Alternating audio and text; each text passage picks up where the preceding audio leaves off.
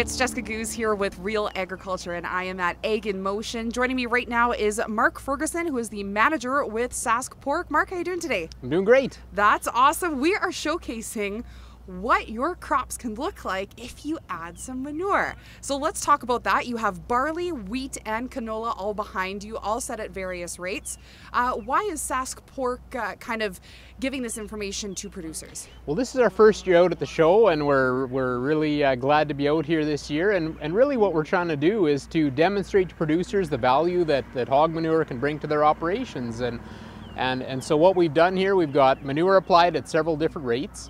And we've got 3 different crops. We've got canola, we've got wheat, we've got barley.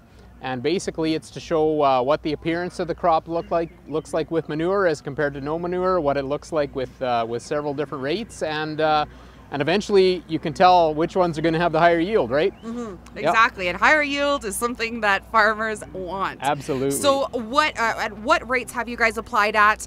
Maybe let's start with barley here, and Sure. What are you kind of seeing as far as yield? This is our barley, and we did 8,000 gallons an acre on this particular plot, and that had about 330 pounds of nitrogen in it.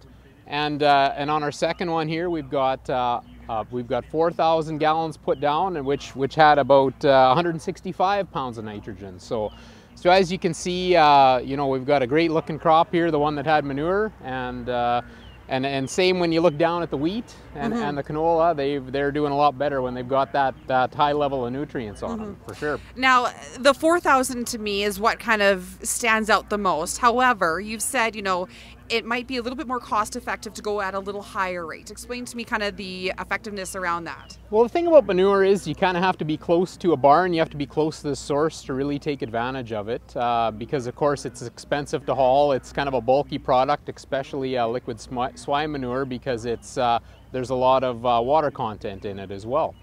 So what a lot of producers tend to do is put on a higher rate, something like 8,000 gallons an acre, just to reduce the application costs, and then they have more carryover nutrients for the following year. Yeah.